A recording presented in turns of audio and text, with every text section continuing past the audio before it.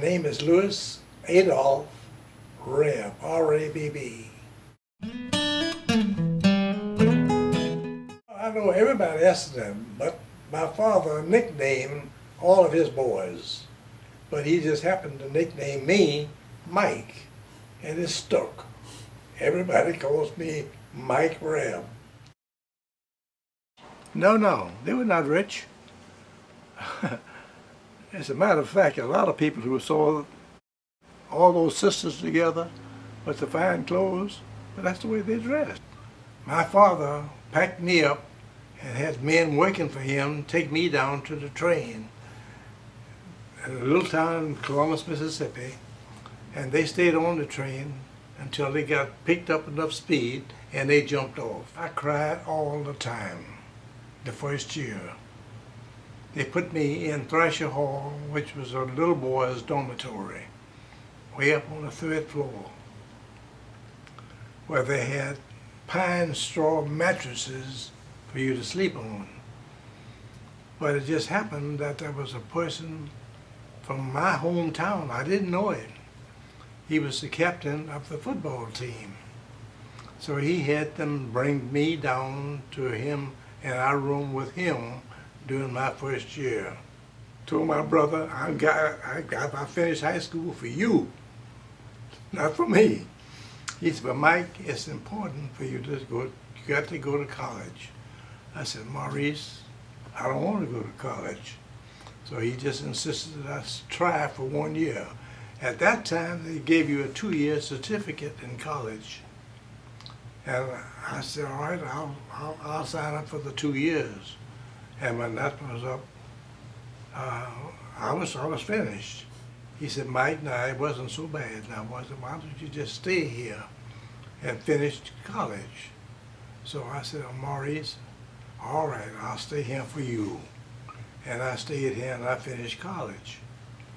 But when I finished college, the new president had just been elected to replace Dr. Moden, Dr. Robert R. Moden, who was the 2nd president of Tuskegee. So I needed a job. This was back in during the Depression, and I didn't know where I was going to land if I didn't have a job. So I went to Dr. Patterson, and he gave me a job across the street in the cafeteria, which had just been started. But when I got over there, the manager found out that I had graduated in business administration. So he made me his assistant. But when I first came to Tuskegee, I met Dr. Carver. I didn't know who he was. I was walking from, now the Carver Museum, which was the student laundry. And he stopped me as I was walking up the wall. He said, young man, do you know what kind of tree this is? I looked up here, I know.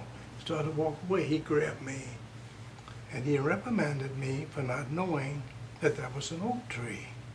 I still didn't know who he was. He looked like a bum. After he released me and I started to walk away, and the young man said, boy, do you know who that was you were talking to? I said, no. He said, that was Dr. Carver. I said, well, and I said, what the hell is Dr. Carver? I don't know a thing about him. But that's the way I met him. But I found out that he was a very important man. When they came to the cafeteria, they had a walk-in refrigerator with all the stuff hanging up, you see. So it was my job to take Dr. Carver around to let him go in the walk-in refrigerator to cut fat meat off the carcasses for him to take over to his dormitory. He got to the point where he couldn't do anything, and eventually the school brought him from the dormitory to Dorothy Hall. That's where he died. Dr. Patterson transferred me after the first year to the labor office. In those days, all students had to work. There was no paying your way through. Of course, you only had a half a dozen people who could pay their way through, but they had to work. So my job was to give jobs to students. But he said, Rabb, you're doing a nice job over there for us as Secretary of Labor. He says, we are sending you to Columbia to get your master's degree in personnel work. That's just to strengthen me to be able to do a better job in the labor office. I was surprised because I thought when he called me, he was going to fire me. And he told me, he said, Mike, I want you to transfer to the hospital. I said, well, all right, he's in the hospital. He said, well, just go over there part-time. And you can, if you don't like it, you can continue to give jobs to students. I told you all of the students had to work. Well, I went over there, but I liked it over there. I was head of the business office. That's all I was doing. It was Dr. Kennedy's last year at Tuskegee. He had been here. He was Booker T. Washington's private physician. But he'd been away and come back, and he was going back again. You know, the Klan ran him out the first time. I don't know if you know that or not. But, so I enjoyed it over there. I enjoyed working with Dr. Kennedy. And when he left, the school called me up again. I've been in the business, working in the business office for 2 or 3 years. Basil O'Connor was chairman of the board of trustees, and they told Mr. O'Connor that they wanted to expand the hospital program. And Mr. O'Connor said he would not approve it unless they had a hospital administrator. So they called me up and said, we are sending you away to get your master's degree in hospital administration. So apply to the schools that are offering it. So they told me, he said, apply to all of them and see if you can get in. Well, I applied and I was accepted by all of them. So I chose Northwestern because of its program, hospital organization and management. Bachelor's degree in Tuskegee in business administration. I have a master's degree from Columbia in personnel work, and I have a master in hospital administration from Northwestern University. So I have 3 degrees. We gave all the services to anyone who came, but we had a big OB program, and we didn't have any money for it. So when the people came, we took them. And you had a lot of people. I think when I was left the hospital, we had patients to come to the hospital from 34 of the 67 counties. That shows you that we took them from everywhere. And Tuskegee just couldn't afford to subsidize the hospital under those circumstances. So eventually it closed. I wasn't over there at the time. I had been transferred to the president's office as assistant to Dr. Foster, who replaced Dr. Patterson. But I told you, during the early days, this was a dry county. You could get no whiskey. So I had met several guys. We used to get together every weekend just to drink. We would sit down and talk and everything, and we would drink beer. So one of the guys said, why don't we form a poker club? I didn't know what he was talking about.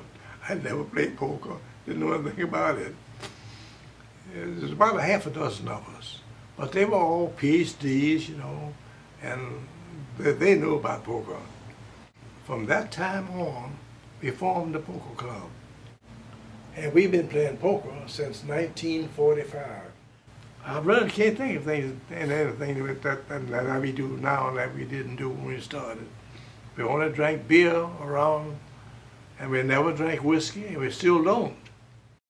My father died when I first came to Tuskegee. My mother died, and all of my brothers are dead, and let the students off, and all the old students would go down and look to see who was coming in.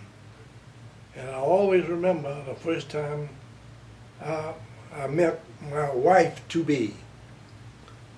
All the students would get off the train, stand around and talk, and then after a while she got off, and she walked right on through the crowd and walked right on up towards Sage Hall, going to Whitehall to register.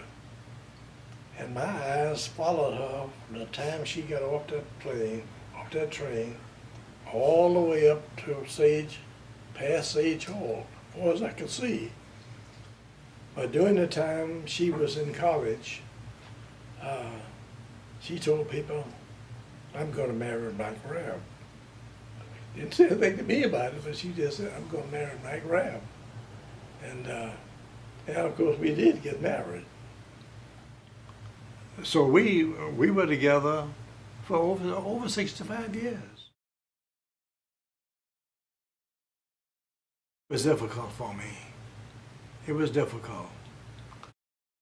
I remember when my wife was in the bed, I used to call Velma Bray to come over to look at her.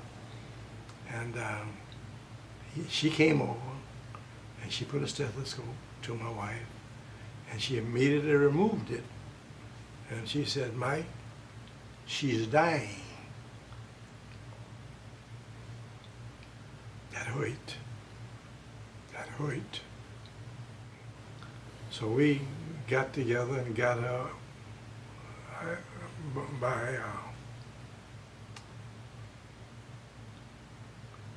got her transported to the East Alabama Medical Center, where she died in the emergency room. That was difficult for me. And I have been single ever since then. My wife had died and my daughter had died, and I was left with everything you see. But when my wife was living, she made all of the changes. She bought everything for the house, all of the wallpaper and everything. And of course, I always supported her, anything she wanted to do. So we had a good life together, though. We had one daughter, Marcia, and she went to Tennessee State to get a master's degree. And after that, she moved to Buffalo, New York, where she worked. She had colon cancer. Oh, I drive. I'm fortunate.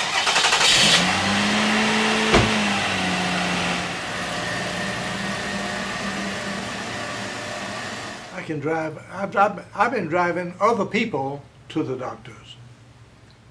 And a lot of them have died, like Gene Carter, Ed Price, a lot of people. Well, I've been lucky, that's all I say. I've tried to do everything that I should do, and apparently I have.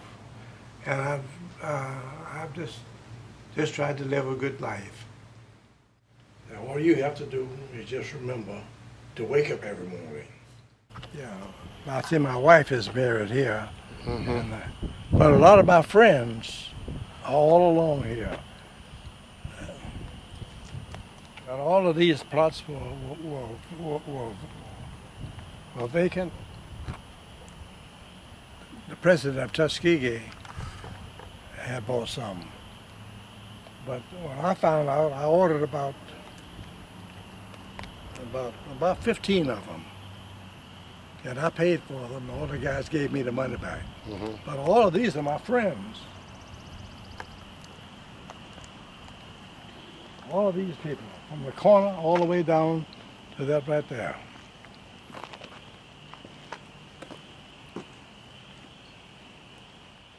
But this is my wife and me there.